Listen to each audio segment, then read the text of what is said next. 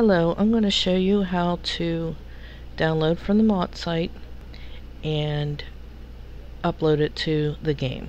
So you just go to downloads, just going to finished homes, just picking one, you download the file. This will go to your documents area. Grab it from your documents, put it on your desktop so you can find it easily.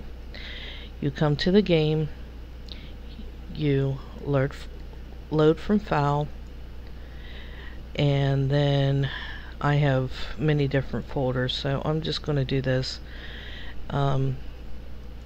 This is a room made by Dia.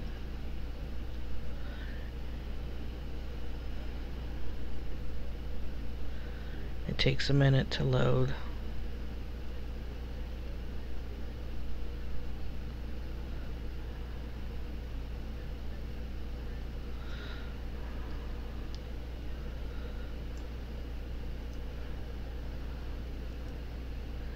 Click to go back in your room.